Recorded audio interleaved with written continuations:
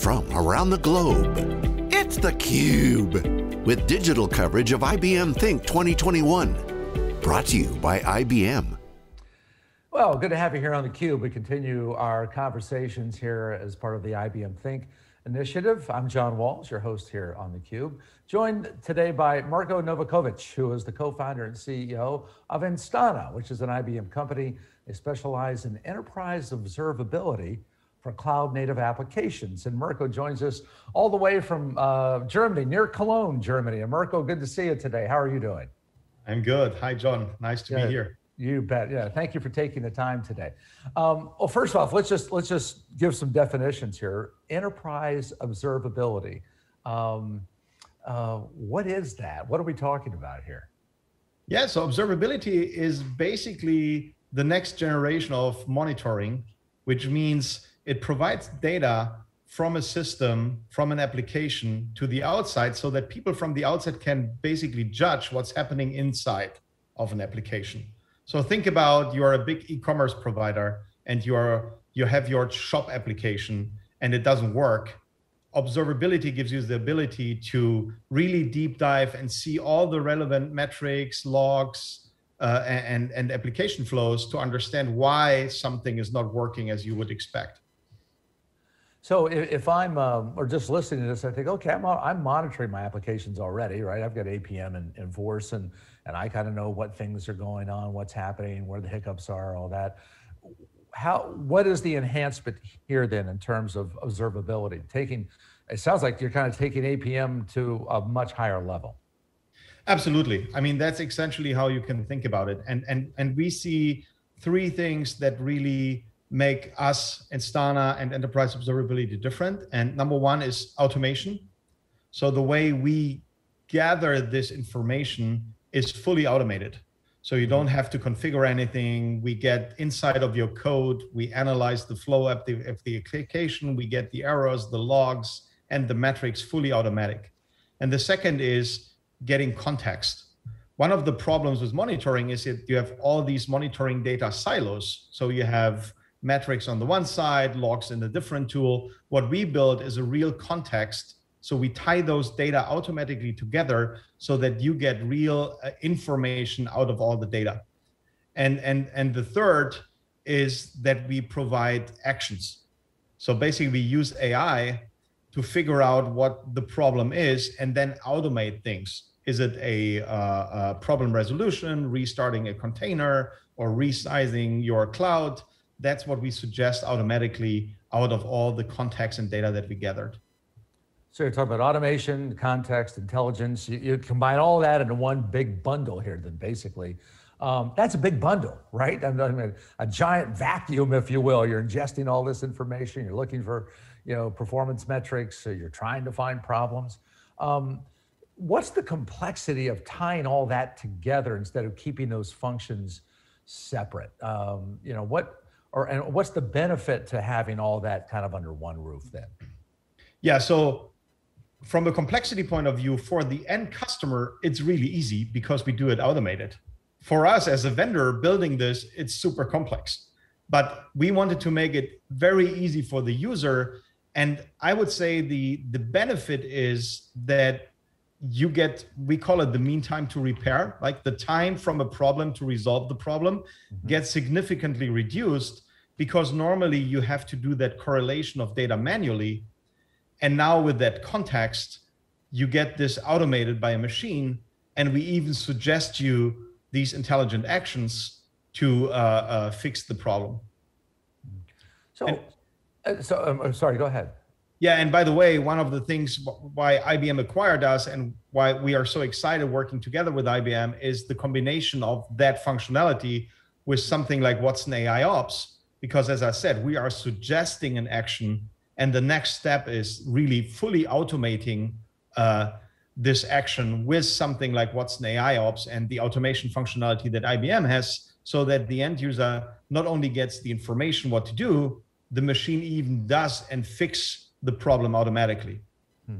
Well, and I'm wondering too, just about the kind of the volume that we're dealing with these days in terms of software capabilities and data. You've got obviously a lot more inputs, right? A lot more interaction going on, a lot more capabilities. You got apps that are kind of broken down into microservices now. So, I mean, you got a lot more action basically, right? You got a lot more going on, and what's the challenge to not only keeping up with that, but also building for the future, for building for different kinds of capabilities and different kinds of interactions that maybe we can't even predict right now.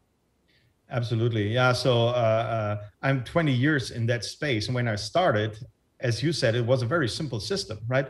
You had an application server like WebSphere, maybe a DB2 database, so that was your application stack. Today, applications are broken down in hundreds of little services that communicate with each other.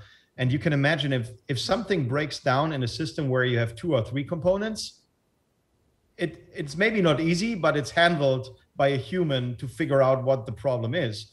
If you have 1,000 pieces that are somehow interconnected and something is broken, it is really hard to figure that out. And that's essentially the problem that we had to solve with the context, with the automation, with AI, to figure out how all these things are tied together and then analyze automatically for the user where issues are happening.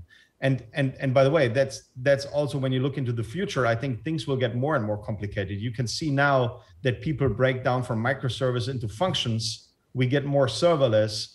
We get more into a hybrid cloud environment where you operate on-premise and in multiple clouds.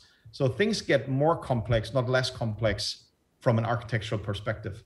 Yeah, you bring up clouds too. Is this agnostic? I mean, or do you work with an exclusive cloud provider, or are you open for business basically?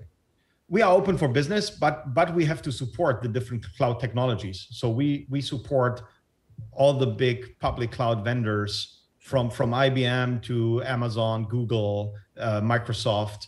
But on the other hand, we see with enterprises, maybe there is 10, 20% of the workload in the public cloud, but the rest is still on premises. Mm-hmm. And there's also a lot of legacy. So you have to bring all this together in one view and in one context. And that's one of the things we do. We not only support the modern cloud native applications, we also support the legacy on-premise world so that we can bring that together. And that helps customer to migrate, right? Because if they understand their workload in the on-premise world, it's easier to transform that into a cloud native world, but it also gives an end-to-end view from the end user to, we always say from mobile to mainframe, right? From a mobile app down to the mainframe application, we can give you an end-to-end view. Yeah, you talk about legacy.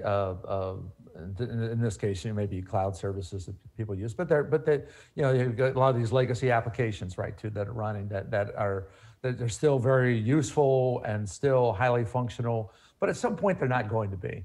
So would it be easier for you, or what do you do in terms of talking with your clients in terms of what do they leave behind, what do they bring with them, what kind of transition timeframe should they be thinking about? Because I don't think you want to be supporting forever, right? I mean, you want to be evolving into newer, more efficient services and solutions. And so you've got to bring them along too, I would think, right? Yeah, but to be really honest, I think there are 2 ways of thinking. One is as a vendor, you would love to support only the new technologies and don't have to support all the legacy technologies. But on the other hand, the reality is, especially in bigger enterprises, you will find everything in every version, right? And so if you want to give a holistic, deep view into the application stacks, you have to support also the older legacy parts because they are part of the business critical systems of the customer. And yes, we suggest to upgrade and go into a cloud native world, but being realistic, I think for the next decade, we will have to live with a world where you have legacy and new things working together. I think that's just the reality. And in 10 years, what is new today is legacy then, right? So right, exactly. we will always live in a kind of hybrid world between legacy and new things. Yeah, you've got this technological continuum going on, right? That what's new and shiny today is going to be, old hat in 5 years, but that's the beauty of it all, obviously. Yes. You talked about AI ops. Let's go into that relationship a little bit, if you would. Eventually, what does observability set you up to do in terms of your artificial intelligence operations, and what are the capabilities now that you're providing in terms of the observability solutions that AI ops can benefit from? Yeah. So the way I think about these two categories is that observability is the system of record.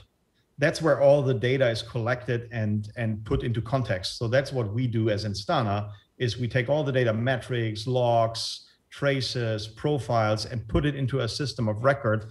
By the way, in very high granularity. It's very important. So we do not sample. We have second granularity metrics. So very high quality data in that system of record, where AI ops is the system of action. Mm-hmm. This is a system where it takes the data that we have, applies machine learning, statistical analytics, etc., on it to figure out, for example, root cause of problems, or even predict problems in the future, and then suggests actions, right? What the next thing that AI does is it suggests or automates an action that you need to do to, for example, scale up the system, scale down the system, scaling down because you want to save cost, for example. These are all things that are happening in a system of action, which is the AI ops space. Yeah, when I think about what you're talking about in terms of observability, I think, well, who needs it? Well, everybody is probably the answer to that. Can you give us maybe just a couple of examples of some clients that you've worked with in terms of particular needs that they had, and then how you applied your observability platform to provide them with these kinds of solutions? Yeah, I remember a big e-commerce vendor in the US approaching us last October. They were approaching the Black Friday, right? Where they sell a lot of goods, and they had performance issues, but they only had issues with certain types of customers. And with their existing APM solution, they couldn't figure out where the problem is, because existing solutions sample, which means if you have 1,000 customers, you only see one of them, as an example, because the other 999 are not in your sample. And so they used us because we don't sample. With us, they have more than 1 billion requests a day. You see every of the 1 billion requests, and after a few days, they had all the problems figured out. And that was one of the things that we really do differently, is providing all the needed data, not sampling, and then giving the context around the problem so that you can solve issues like performance issues on your e-commerce system easily. So they switched, and you can imagine switching a system before Black Friday, you only do that if it's really needed. So they were really under pressure, and so they switched their APM tool to Instana to be able to fulfill the big demand they have on these Black Friday days. All right, so before I let you go, you were just saying they had a high degree of confidence. How are you sweating that one out? Because that was not a small thing at all, I assume. Yes, it's not a small thing. And to be honest, also, it's very hard to predict the traffic on Black Fridays, right? Mm-hmm. And in this case, I remember our SRE team, they had almost 20 times the traffic of a normal day during that Black Friday. And because we don't sample, we need to make sure that we can handle and process all these traces. But we did pretty well. So I have high confidence in our platform that we can really handle big amounts of data. We have one of the biggest companies in the world. The biggest companies in these worlds, they use our tool to monitor billions of requests. So I think we have proven that it works. Yeah, I say you're smiling too about it, so I think obviously it did work. It did work, but yeah, I'm sweating still. Yeah. All right. Well, never let him see you sweat, Mirko. I think you're very good at that, and obviously very good at enterprise observability. It's an interesting concept. Certainly putting it well into practice. And thanks for the time today to talk about it here as part of IBM Think, to share your company's success story. Thank you, Mirko. Thanks for having me, John. All right, we've been talking about enterprise observability here. IBM Think, the initiative continues here on theCUBE. I'm John Walls, and thank you for joining us.